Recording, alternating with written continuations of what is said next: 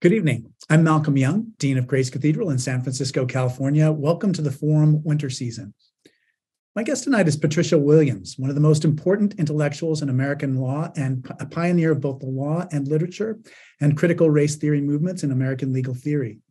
She is the University Distinguished Professor of Law and Humanities at Northeastern University and Director of Law, Technology, and Ethics Initiatives. Her award-winning column, Diary of a Mad Law Professor, appeared in The Nation magazine for 2 decades, and she is the recipient of 7 honorary doctorates and a MacArthur Fellowship. She is the author of 6 books, including The Alchemy of Race and Rights, which was named one of the feminist classics of the last 20 years that, quote, literally changed women's lives, end quote, by Ms. Magazine, and one of the 10 best nonfiction books of the decade by Amazon.com. Tonight, we mark the beginning of Black History Month with a conversation about Pat's most recent book, Giving a Damn, Racism, Romance, and Gone with the Wind, and how when you begin to unpick current debates about immigration, freedom of speech, the culture wars, and wall building, beneath them lies the unexamined history of enslavement in the West. Dr. Williams, thank you so much for joining us. We're delighted to have you. And what a pleasure after having all these decades of kind of being peripherally connected through our families' lives. And then certainly you've been a major feature in our reading and intellectual life at our household. I was looking back through Alchemy, and it's almost like doing an archaeological dig, because there's different layers of annotations that my wife made from different times she read it and different ones that I made. And one of the most embarrassing annotations in the book is one where you are talking about reconceptualizing from objective truth to rhetorical event. And you describe a conversation between 2 of your faculty colleagues and how one has this like other critic in mind who would criticize the argument in a particular way. And in the margins, my wife wrote my initials as, maybe somebody who's guilty of doing the same kind of thing, being overly critical of someone's use of language and style. But I wonder if you can talk a little bit about your choices about style and how you address your audience, and how do you reach people? What are some of the questions that you have as you imagine your audience in writing your books? Well, thank you for that very warm introduction. And it's such a pleasure to see you and your wife again. I mean, behind that introduction is the fact that we met 30 years ago. And it's such a delight to see you in this context. My focus on language is an effort at precision. Because I think that what I try to do is something that is an effort to deal with the fact that so much of the divisiveness of this moment, when about race, is about a concept that doesn't exist, but yet has such material consequence. So therefore, it is about something that is spoken into being or is written into being, and that arranges our concepts in ways that put blinders on our sense of possibility. And hence my emphasis on language, not just on arguing in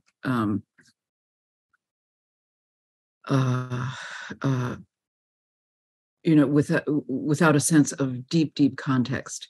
It seems to me that a lot of what divides us is a lack of context, a lack of particularity, as well as bad faith and mean-spiritedness. But so my audience, I think, is to people of goodwill who want to figure out how we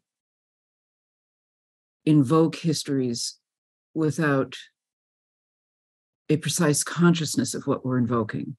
And that there's a kind of, what I think of as a kind of echo or echolalia embedded in historical events, that when you peel back the layers, so where did that come and where did that come? Almost like a maybe an historical thesaurus, working one's way back in time to the bare bones of what the social relations were that were embedded in law or embedded in particular social habits, or just embedded in particular turns of phrase and the etymology of particular words. So, Yeah.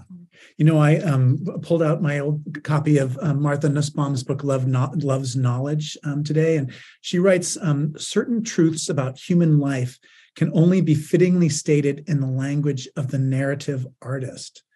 I wonder if you can talk a little bit about how literature is useful in illuminating issues having to do with race. We talked about Toni Morrison a little bit early, when we were off camera before. But I wonder about how you as a literary artist and other literary artists help illuminate issues having to do with law and race.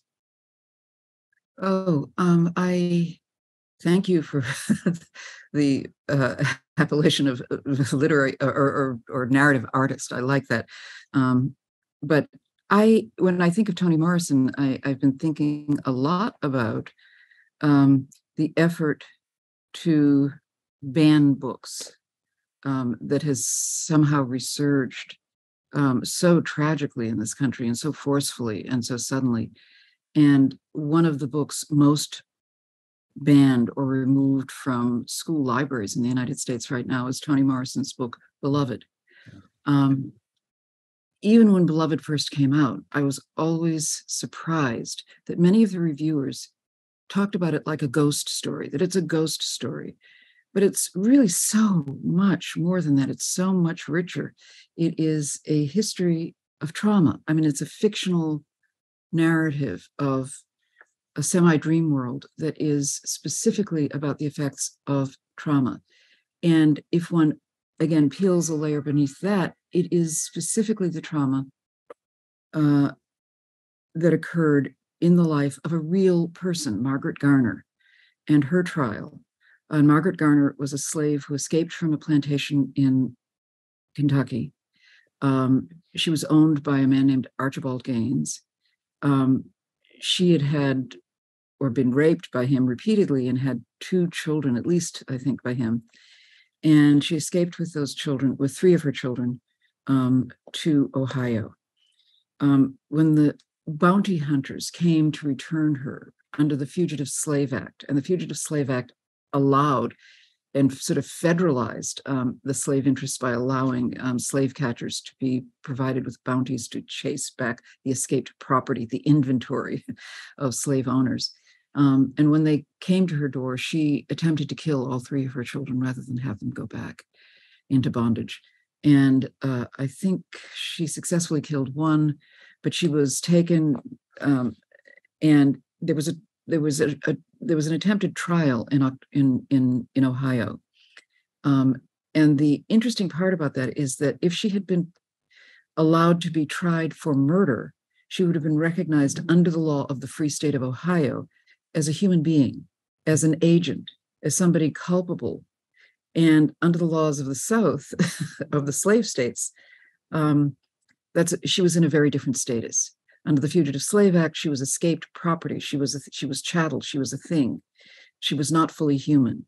And so there was a contest first, not of the trial of what happened to the dead baby, but her status of whether or not she would be tried. And the abolitionist lawyers were actually trying to have her tried for murder because that would acknowledge something in terms of the larger question of slave humanity. And but that did not happen, and she was returned. And she was described as being returned, almost boxed up and sent like a UPS package back to Kentucky and back to her owner. And so that history as being the nightmare and the echoing trauma that Toni Morrison writes about in that book is certainly why Toni Morrison certainly deserves the title of narrative artist, in terms of conveying the collective trauma, the echoing historical trauma, and the interior life that I think is so often unacknowledged of people who have endured torture and bondage, repeated rape, and it's an ultimate story of humanity struggling to claim its vivacity as human. And to survive. I remember reading it as part of our seminary education. and just being so amazed by how powerful it was in conveying that experience. Your own work has been banned. Your own writing has been banned. And I wonder if you can talk a little bit about what that feels like, maybe first, and then maybe, if you were to meet somebody who was on a school board who was deciding whether or not to ban a work, or a library board, or, we talked a little bit about privatizing libraries before. If you could talk to somebody who was intent on banning books, what would you say to them?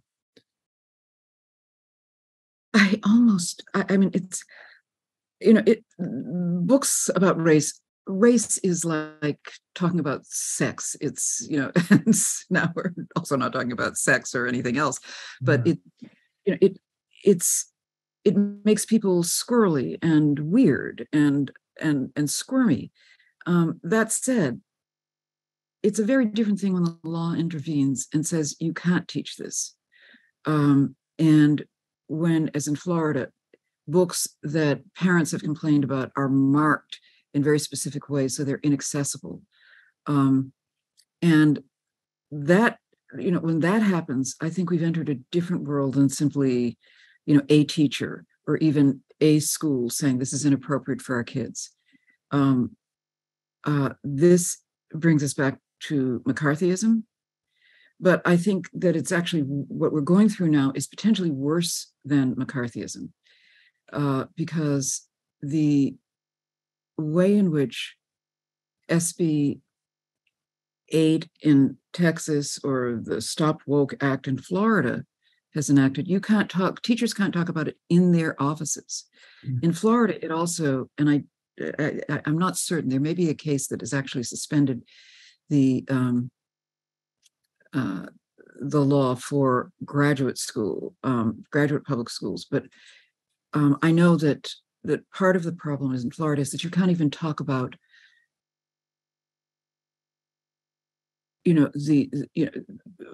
critical race theory or what it deals with, which is part of it's part of constitutional law. You can't deal with race even in your office. You can't talk with students about it anywhere. You can't talk about it in public libraries. And the way in which it's enforced is that you have this sort of distributed agency.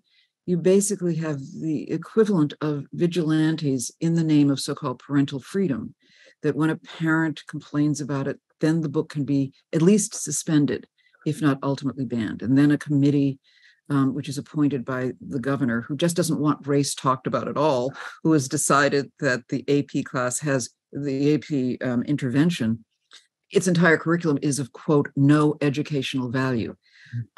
This incredible breadth is, it seems to me, even beyond what I think it's beyond anything we've seen in recent American history, perhaps going back to the Black Codes or Jim Crow, but really the Black Codes, where it was forbidden to allow African Americans or certain others to testify in court or to be heard. And it strikes me and many as an extension of the anti-literacy laws, which forbade not only African Americans to learn to read, but would punish anybody who taught slaves to read. And it seems that this is an extension in which anything that pertains to African American history can be pulled.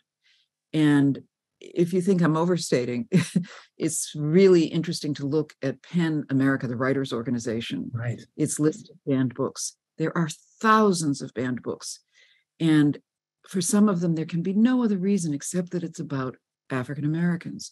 Wynton Marsalis's book, which is, I think the title is like, it's like Shush, Bang, Boom, and it's about the sounds that a jazz orchestra makes.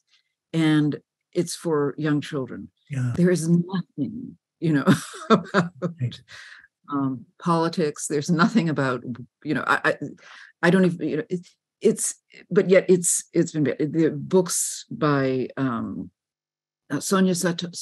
Justice Sonia Sotomayor's children's book, written in Spanish for as which describes her own path to success, banned. So it's not just my books, which break my heart. It really does break my heart.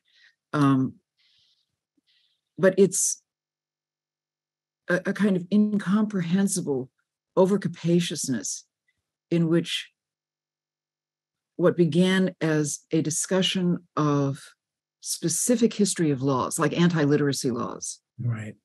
Among lawyers and law school educators in seminars specifically addressing this, about the jurisprudence of, what we used to call integration, of becoming part of the polity, and the degree to which that has been bastardized. That's the only word I can think of, by a very mean-spirited, bad faith campaign. And so what I would tell people who are confused by this is to read the books that have been banned. I mean, I've suggested, a banned bookmobile that would. I love that. Great. Because some of them are really shockingly inoffensive by any measure. Yeah.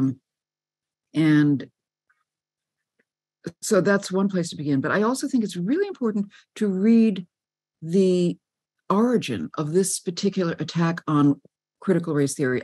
2 years ago, nobody knew what critical race theory was. It was not a popular anything. Yeah. It was, again, very limited. There were a series of books written under that rubric. There are, 10 to 12 people, including myself, listed on Wikipedia as associated with this conversation. Yeah. But President Trump issued an order saying that critical race theory is a poison and must be eradicated at all costs, and people should lay down their lives to eradicate it. This is terrifying. So you asked my feelings. This is an invitation to the kinds of,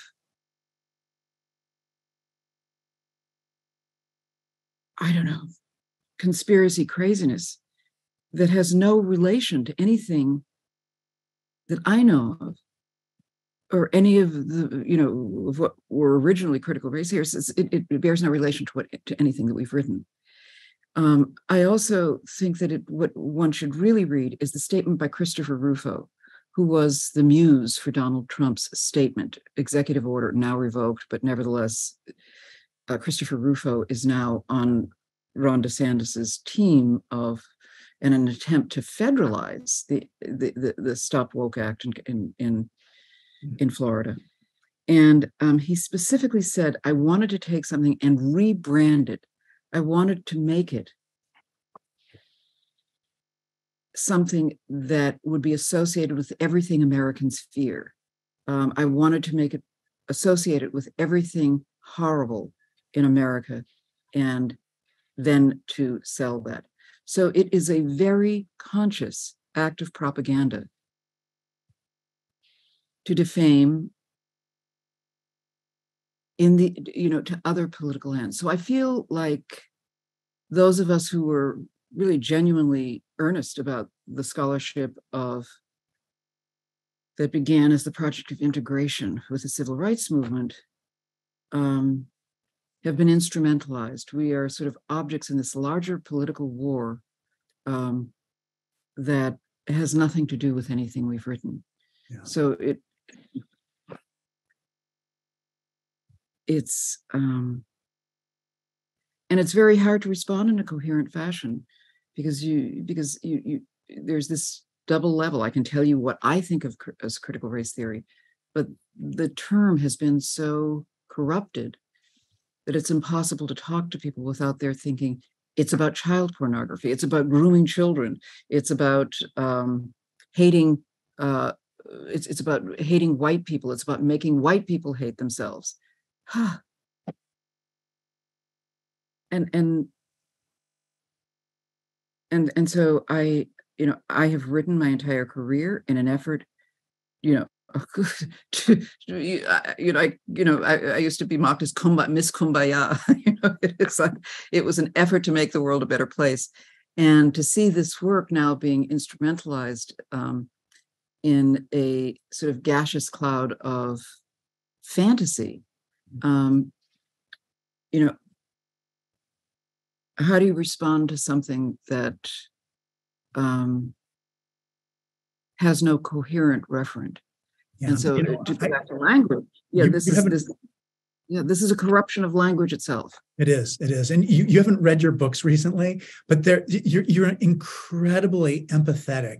I mean, one of my favorite sections is it's just like it's like a tiny little paragraph, but it's a side comment. And you're basically talking about the white flight from your neighborhood as a child. And you're sympathizing with how disruptive that must have been for the people whose racism undermined their sense of self and made them fearful and moved them to other places. It's really beautiful. I mean, so I can see how your friends and colleagues would describe you as the kumbaya lady, because it's so important, that empathy and love and concern for other people. It's exactly the opposite of what you describe as being caricatured by that propaganda movement. I've been thinking a lot about about Charles Lawrence's essay. He's got a recent essay called "The Fire This Time," which starts out with him going and doing his law school interview. So in the old days, Yale University, you'd have to go and interview with the dean of the law school. And one of the questions that the law school dean would ask is, well, what have you been reading lately? And so Charles Lawrence said, I've been reading James Baldwin, The Fire Next Time. And the law professors, well, what did you think of it? And, instantly, Uncle Chuck is thinking, what do I say? And then the law dean is talking about, we have a black friend who, and this is what the black friend says. And I haven't read the book itself, but I've read the reviews in the New York Times. I mean, it was just all those classical things. And I think of critical legal theory as beginning in moments like that. And I wonder if you can talk about what the genesis of this important work is, and just kind of describe what the early days were like as you and other very powerful thinkers were beginning to struggle with the way that racism is so deeply embedded in law. Yeah, and not just law, but I mean, it is the language. You said classic moments like that. It is a mistaking of the singular for the plural, or the Yes. plural for the singular, and it is a misuse of the indicative. So, I think Roger Cohen wrote an article recently about, a manual of style that some journalists use, and the manual cautioned against using the indicative, because it really does imply a sort of plural when you're talking about something which maybe is less than a plural. And so, I think immediately of people who talk about the blacks, the Jews, that use of the, and is something which aggregates in a way, and aggregates a population that is much more varied than it ought to be.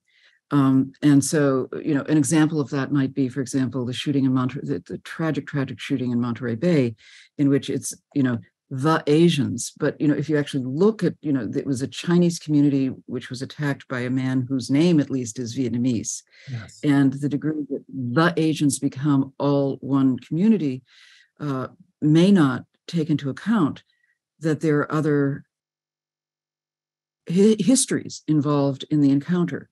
Again, please do not understand this is any kind of excuse, but the layering of the way in which different communities have different histories that come together in the United States.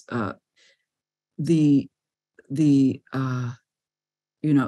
blacks in certain populations when I lived in New York,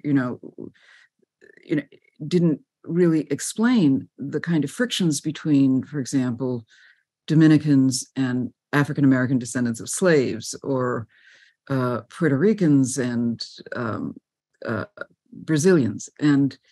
But somehow everybody was Hispanic, which is a linguistic category, but doesn't account for all the little cultural nuance that might allow for interventions that would understand the frictions at a more nuanced level is all I'm saying. And so I think that those, and to go back to the Roger Cohen article, it became caught up in what strikes me as a very silly debate about the French, about whether the French, why is somebody making such a big deal about using the term the French? Well, partly because it's not usually marked in the destructive way that the Blacks or the Jews might be, but the idea that the indicative is used in a way that is relative to context, and that context may shift depending upon how you use that indicative, is really, it seems to me, an important part of the sophistication of how language can be used. And that when we dismiss it as simply silly, and that's certainly the way in which that, I think, there's been a big debate about whether or not this isn't another example of wokeism, to be conscious of the use of this kind of singularizing indicative. I think we miss opportunities to talk about that are the portals to the deeper sense of, really, maybe I'm thinking of everybody as one clump. It's easy enough. It's not, and if all we're doing is fighting about the fact that this can never be a serious argument, the level of dismissiveness, the refusal to take, to hear our conversations in this, to appreciate the habits of language that sometimes are minor, but sometimes might excavate something really interesting and reorganizing of our thought. How did you find yourself just drawn to this area of scholarship? I mean, what was the beginning of your interest, and how did you have your ideas developed over time?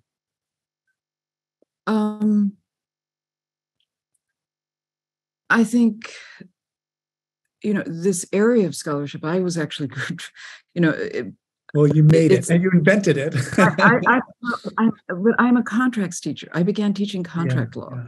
Yeah. But I also started writing outside of contract, I didn't really start in law. I started writing essays about my experience of being the first, always the first. Yeah. I mean, how many times can one be a first? It was like, there were so few of us in law school. And not just African Americans. There were so few women when I was in law school. Exactly. These were conversations that came up out of necessity. When I was in law school, I think I was the last year, the first semester, we had what was called Ladies' Day, in which our professors would throw powder puffs out to the ladies in the class one day a month, and they would throw them what we call powder puff questions. And otherwise, women weren't called on. So, the conversation was started for us. Ruth Bader Ginsburg's famous experience with being invited to dinner because there were so few, and then told that they weren't going to be as productive as men because they were going to be reproductive. So I think our presence was always being questioned, and so one developed answers for that. I write everything that vexes me. Yeah. And so those became the first essays. And so I don't think that I came to it. It was brought to me when you're in elite circles and circumstances force them on you. Yeah, exactly. No. The other part of it is that I grew up in a neighborhood that my mother had grown up, that my grandmother had grown up. But when I was small, white flight occurred. And so I think that essay to which you refer was when not just the parents, but the small children were ripped from their friends in the name of all of a sudden you have to be afraid. Yes. And I remember the daughter of my mother's best friend, that's how old, how long they'd been in the neighborhood. The daughter of my mother's best friend was my age. And suddenly she was talking about how she was afraid of colored people and she had to hold her breath around colored people. And I said, but I'm colored. She said, no, you're different. And so it really, and even at the age of 8 or 9, it was brought to me that there was something incredibly incoherent, but deeply powerful that there were two sides of the brain at work. Yes, I am your friend. You know me. I am your friend. We are best friends. We share our dolls. But at the same time, there's a category of me that you are so afraid of that you have to hold your breath around. And because, you're afraid it's like cooties. I think race, even among adults, operates like cooties. If you're around it and if you breathe it in, you'll be contaminated, but you're not exactly sure what the disease is. Cooties is always undefined. It's not nothing. That's exactly what it is. This thing that's under the skin that is, and so I think that what's happening in this country is the pollination of a kind of fear that operates like cooties. And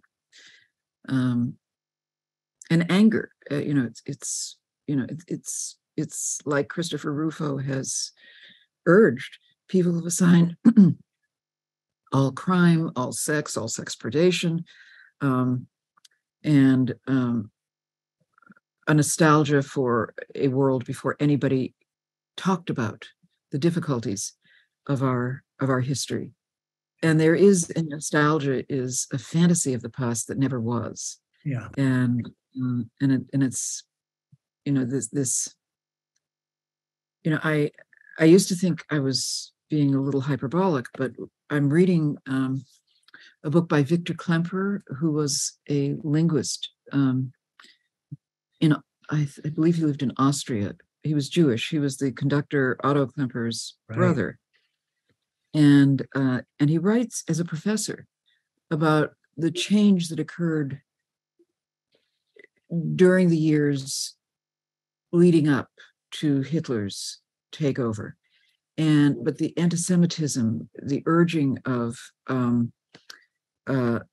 leading up to the firing of professors in universities, the disdain of, Jews have nothing to teach us. So they took all the books out of the library.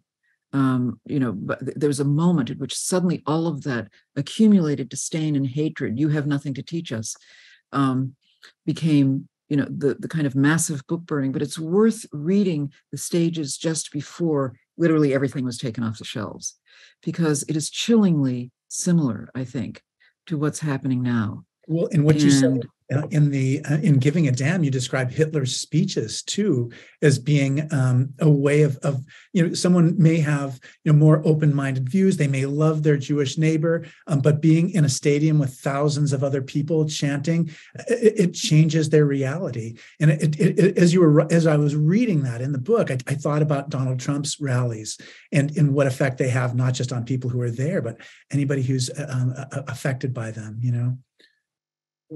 Yeah, there's a community in this kind of,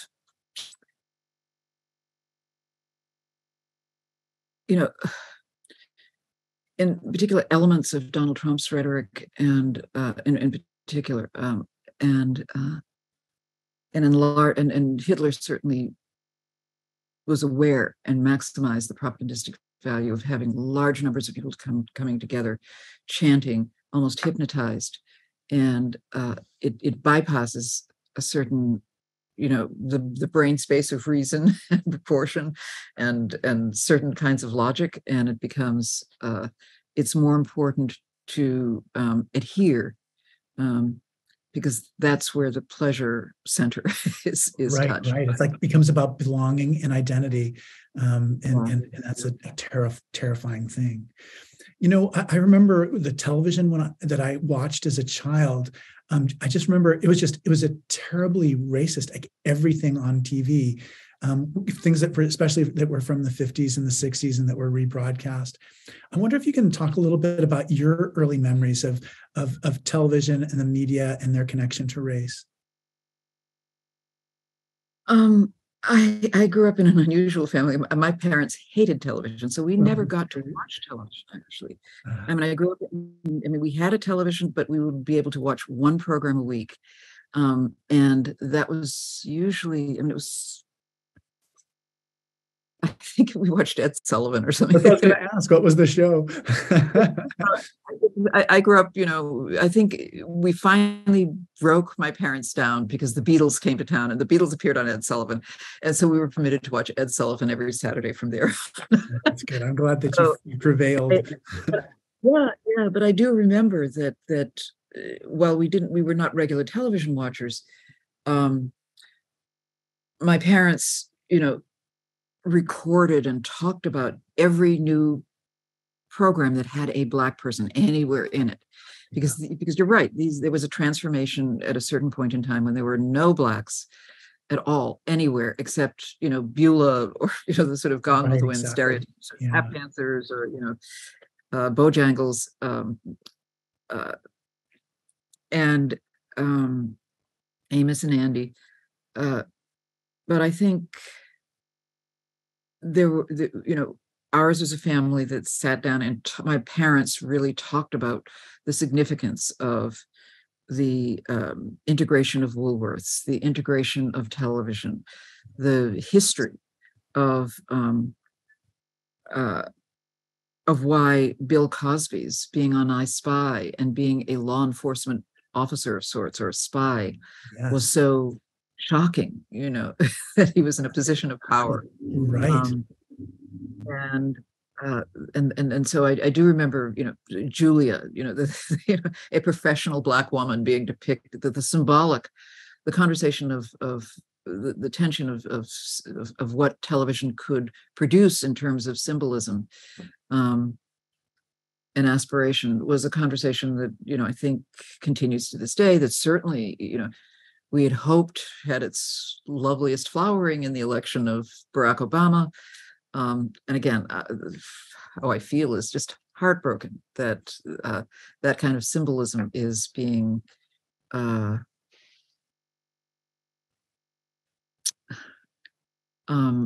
under. It is heartbreaking. In Alchemy, you write about your great-great-grandmother. And I wonder if you could talk about what it felt like when you first learned her story, or if you remember when it was that you first learned it, or if it was just part of your family culture and lore from the time before you were a child.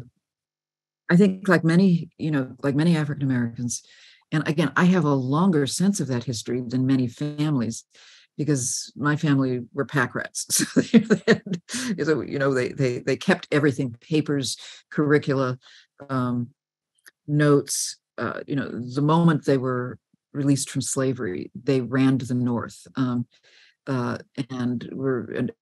those who didn't immediately were very influenced by Ida B. Wells. My grandmother went to the same college that Ida B. Wells did and could hardly wait to get out of Tennessee, which is where my mother's side of the family was from. And I knew very little about the generation before my great-grandmother. And like many African-American families, that was the generation that was raped. That was the generation of women. My great-great-grandmother, of whom I wrote, if there was any mention, people didn't talk about her. And I think I put in Alchemy that the only thing I knew about her was that she was considered lazy by my great aunts, and that she sat by the river all day and fished.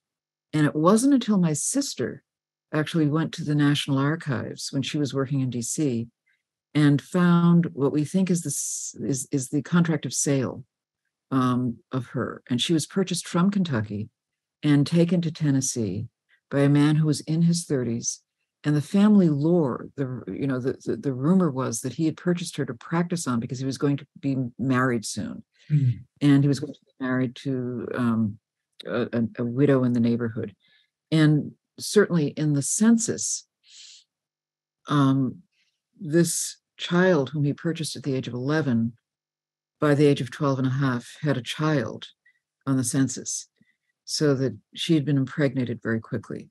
Yeah. And it was with that documentation, which was after both my sister and I were out of law school, so it must have been in my mid to late 20s that I discovered this document, that it hit me like a punch in the gut when I realized that even her descendants, even her daughters and granddaughters, remembered her as lazy, and what I think of now is clearly deeply depressed. Everything they say is that she didn't talk to people, that she was lazy and odd, and she must have been so depressed, purchased away from her family, impregnated, delivering a child,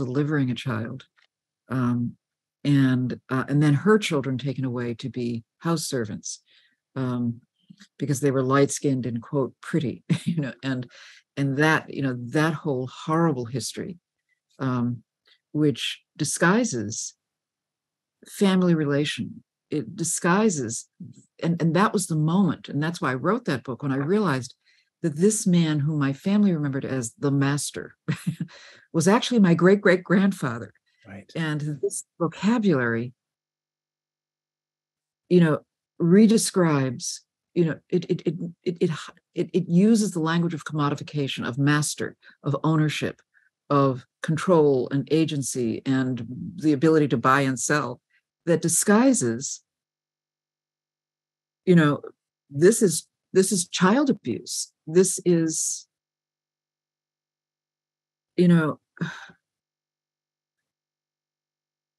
it's, and yet that was a systematized part of plantation life. She was inventory. She increased his wealth by her birth.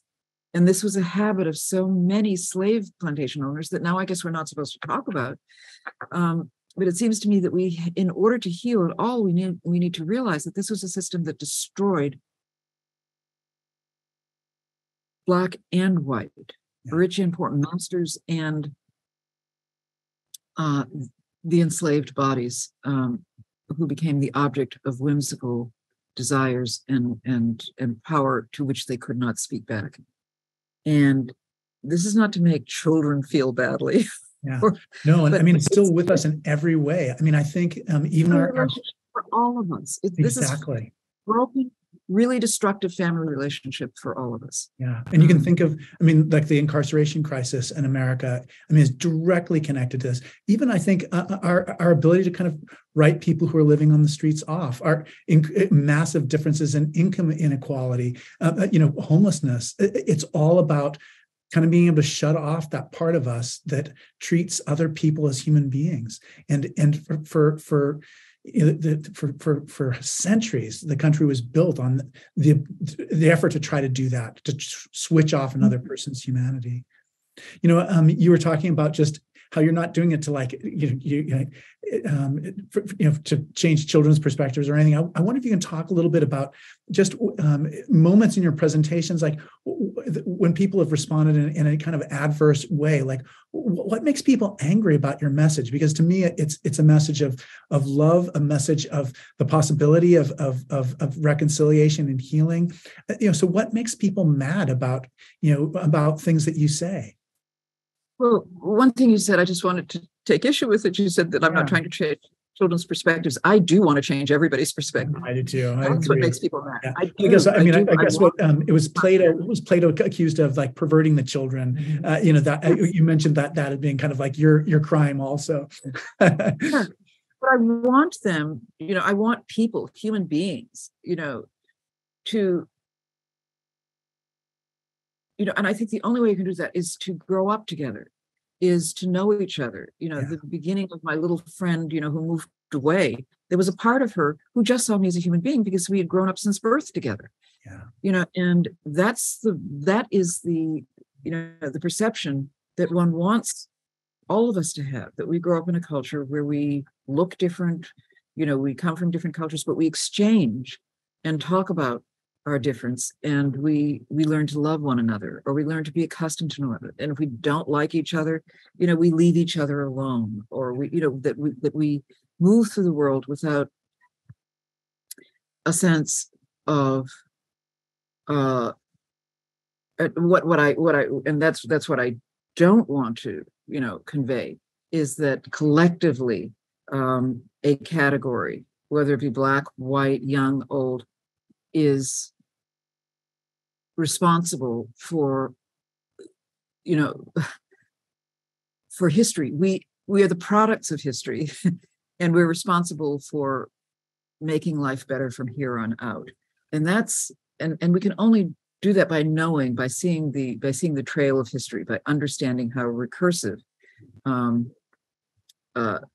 this feeling is. I mean, I remember I was in Britain, and I got an award in Britain, and there was and actually it was on Martin Luther King Day, as celebrated in Britain, and one of the bishops there actually came and apologized to me on behalf of all white people.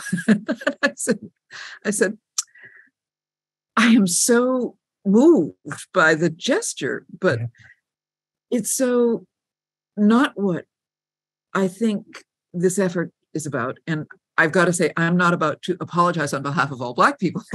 And again, I think it's that way, this habitual way in which, when we're not accustomed to speaking across boundary, these imagined boundaries, that we inappropriately speak or mistake the plural for the singular and the singular for the plural, or we mistake, the whole range of white people for specific events in our collective shared history.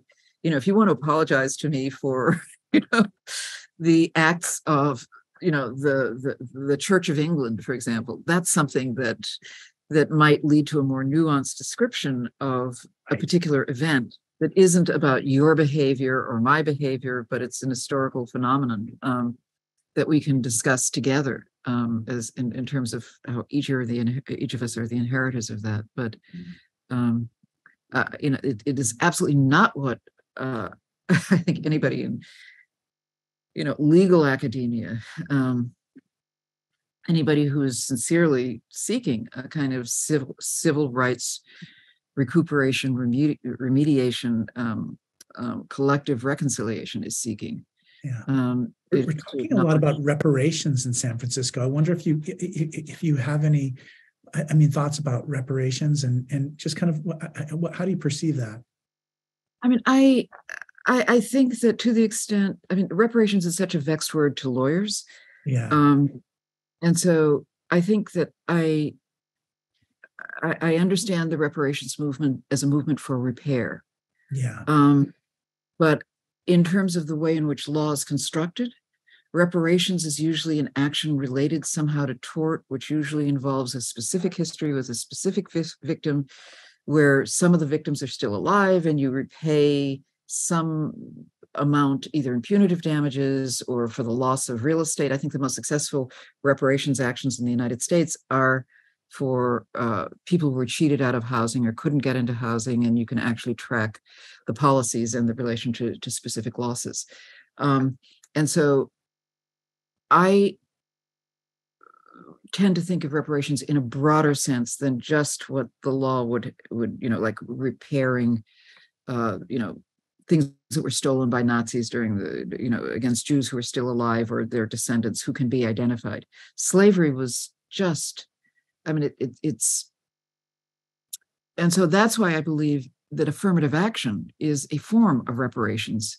And it's a repair that extends generationally across the board. And it really addresses the real harm, which is how we perceive African Americans, how we perceive color in this country. And it seems to me, how we immediately impute racial hierarchy. And that's something which is so much more diffuse, but it's the core of what's so horrible about the divisions in this country, that it's attitudinal, and it's a sensorium of repulsion and aversion, like my little friend who wanted to hold her breath. Yes. And the repair for that, it seems to me, is that you have to be in each other's presence until that wears off or wears down, or you suddenly hear the other human being as a human being. I remember when I was studying psychology in college, and it was in the context of pregnancy in the 1950s, that pregnant women were supposed to hide themselves. Prior to that in our history, we've forgotten this, and so they did a psychological experiment of a pregnant woman coming on an elevator in a business office, and people would stare and they'd stare and they couldn't take their eyes off the baby bump. I mean, it was a very different time than now. It is. And, but they actually, they took data about how long it took for people to get used to the fact of pregnant woman in their midst, and then their eyes would slowly meet their, they would move upwards, and they would encounter a human being. They would say, okay, I've gotten over my panic, I've gotten over the fact that this is so unusual, and now I can look in your eyes. And we're so, I mean, that seems maybe I'm oversimplifying it, but it does seem to me that that's what needs to happen on a massive scale. And that's why I'm still a deep believer in affirmative action, that as a way of accustoming ourselves in a country where we're the most diverse country on the planet, particularly in terms of people coming from different cultures and encountering each other de novo. And that's such a rich resource of human understanding potentially. But yet we have a country in which most white people have no Black friends or no Black neighbors. Or if they have one, they keep proffering them. I have a Black friend, and my Black friend, and that becomes generalized as the Black gospel. and that seems to me, again, testament to how much we do not know each other. I've benefited tremendously from affirmative action, and just because the University of California at Berkeley, so by state mandate, it was abolished by the regents, and the experience of people who followed after me was impoverished because of the abolition of those affirmative action programs. So I agree with you. Our greatest strength is how different we are, and the only way we can realize that strength is actually if we are mixed with one another, if we can know one another, if we can learn our stories. Our greatest gift is also how much the same we are. Exactly. And it is, yeah. In your, I think it's Alchemy, you mentioned about your family's role in establishing Black Episcopal churches. And I wonder if you could talk about, I know, I loved that. We had, I lived in San Francisco some years ago and went to Grace Cathedral well before Jane Shaw, also a mutual friend of mine. Angela Davis was here and preached 2 months ago and talked about just the importance of the Episcopal Church in her family's life. And I wonder if you can just talk a little bit about your own faith or what you see as church's strengths in helping to bring about the society where we do begin to get to know each other.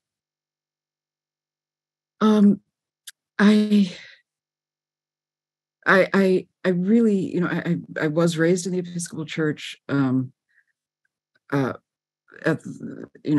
2 generations ago, just out of slavery. My, there was this somewhat complicated relationship to the white family that had owned, so-called, my mother's people. But the white woman who was the mistress of the house, and one can see this in other histories. There are lots of histories that this is happening throughout. That in order to really lower the temptation of white husbands for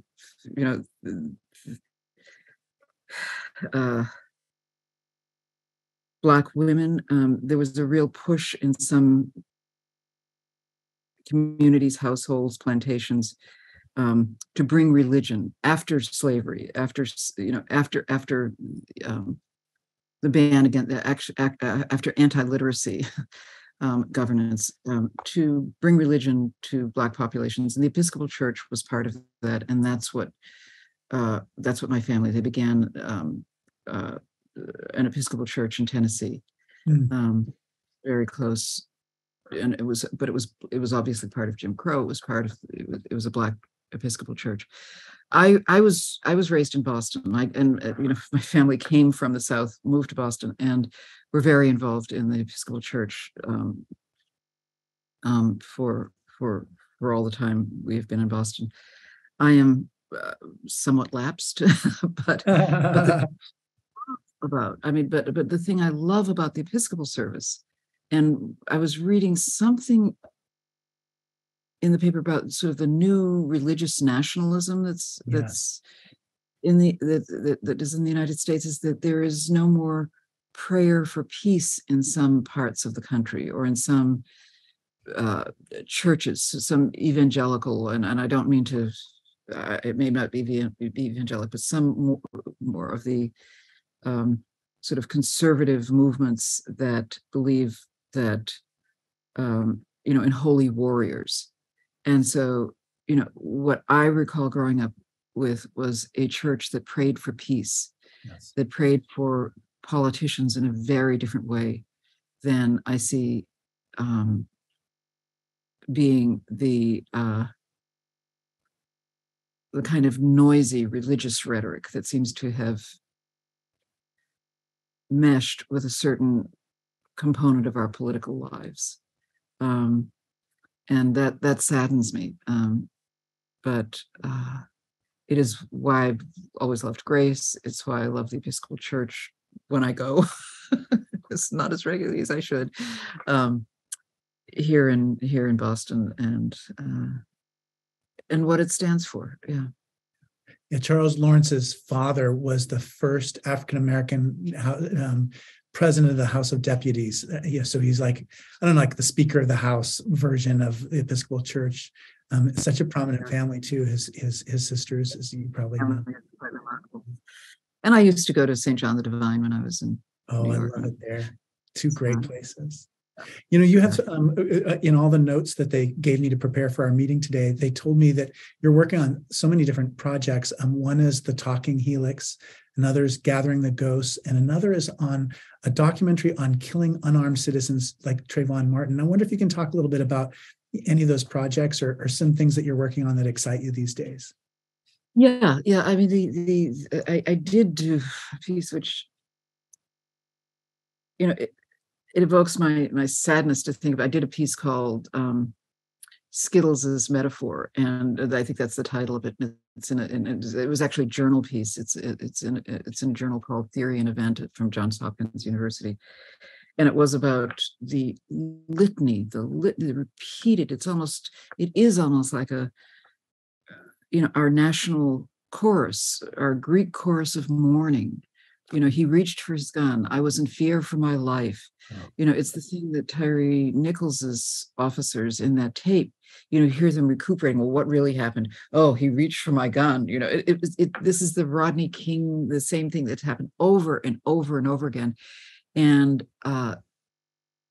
whether it's a learned litany or whether it's a repeated litany, it is a litany of tragedy, and very interrelated with the thinking that's behind the proliferation of stand your ground laws, which so disproportionately license the killing of minorities or people who are not perceived to have ground to stand on. And the thing about stand your ground laws is that they really make public sidewalks, public streets, a kind of privatized ground. And then say, if somebody threatens you in that space, which you've declared your ground, then it is your subjective fear, not a normative fear, not a reasonable fear, but your subjective fear that allows you to protect yourself. And that means we're really back to the days of cowboy justice or vigilante justice. And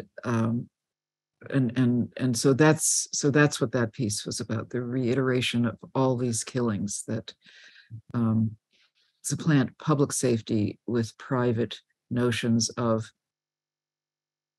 I shoot first and ask questions later. That's an ethic that seems to have replaced a presumption of innocence. Yes. And I appreciate fear, I appreciate danger, but all of that, stand your ground laws do not replace gun control. And the fact that so much of why we are afraid and walking down the street has to do with, automatic weapons and more guns than people. So that's one. The other thing that I'm really concerned about is the reinstantiation of certain kinds of what Ruha Benjamin has titled, the new Jim Code, that that our data is being picked up and aggregated and in ways that we can't speak back to because it's largely in black boxes or proprietary. And so algorithmic assortments are something that arrange our lives, give us feeds, inform us in very particular ways that are reinforcing of previous actions rather than allowing us to explore without this sense of being guided down a particular runnel of where we have been before and things like that. And so I think there's a kind of what some in media studies have called homophily of, you get what you already like, and then it becomes tighter and tighter and tighter in terms of your system of reference, and you become less exposed to the entire creative universe of human thinking, and all you see is the same thing. And this I think has resulted in something like cultic thinking or superstition, if all you're seeing is a reinforcement of even the silliest notions that crossed your mind. Then you end up with things like QAnon. And so I think that we're living through a technological revolution, and it's ungoverned and to some extent ungovernable, because it is owned by private companies that do not have public interest necessarily at their center. It's for profit, and that's going to be a problem that we definitely have to, whose consequences we're already. I had so many questions I wanted to ask you about technology, and we talked a little bit about just part of the problem with the Florida and the banning books is just doing it on such a massive scale. I often talk about the treatment of witches. Like after the invention of the printing press, it wasn't this tiny local phenomena; it was like a global phenomenon, and so the book banning is employing these new technologies too. Yeah, and facial recognition, for example. You may have heard about the owner of Madison Square Garden. Yes, I have. For something or other. But lawyers, yeah. Yeah, and so he's barred any of the lawyers in that firm. And so this woman got a birthday gift to go to the Knicks game, and she's a member of that firm, not necessarily on this team, but facial recognition barred her at the gate. And it's that kind of privatized exclusion that vitiates the civil rights notion of public accommodation, regardless of race. It seems to me that we are, if race is a kind of genre at heart, it's not just about color. We could reinscribe it to be about all lawyers from this firm, right? Completely not welcome. I mean, it may as well be, a separate water fountain for them. And yes. And the technology makes these new forms of constriction, restriction, less than public accommodation, steering and hiring, not only a palpable consequence, but very hard to trace and to identify if you don't even know what's happening. Yeah. I'm so disappointed, Professor Williams, that our time is out. I had so many more questions. I just asked you like 20% of the questions that occurred to me. Your work has meant so much to me and to Heidi, and we're so grateful for what you're doing. And I know you're really on the front lines, and I know that that you've received a lot of terrible attention from the far right. But I want to just thank you for what you're doing to build, what churches call the kingdom of God, the realm of God. But that ideal of us begin to be able to really see each other for who we are and really encounter each other. So thank you very much for your ministry to all of us through your work. Malcolm, it is such a delight to see you. It's such a delight to have reconnected with Heidi. And as lapsed as I am, the one thing I do retain from my religious upbringing is a sense of faith. And it has been such a gift to me to be able to speak with you tonight. It's been a pure joy. Thank you. Oh, yeah, thank you. And for everyone else, please join us on Sunday. We're going to be in person for the forum at 9:30 a.m. when my guest will be the St. Augustine scholar, Margaret Miles. She was the first tenured faculty member at Harvard Divinity School as a woman. She'll be talking about some exciting new findings she's discovered while writing what may be her last book. We rely on your support for the forum. Gifts of any size make a difference. You can give online at gracecathedral.org or by texting THINK, T-H-I-N-K, to 76278. And thank you again to Professor Pat Williams. Thank you so much for joining us, and we'll look forward to the next time our paths cross. My pleasure.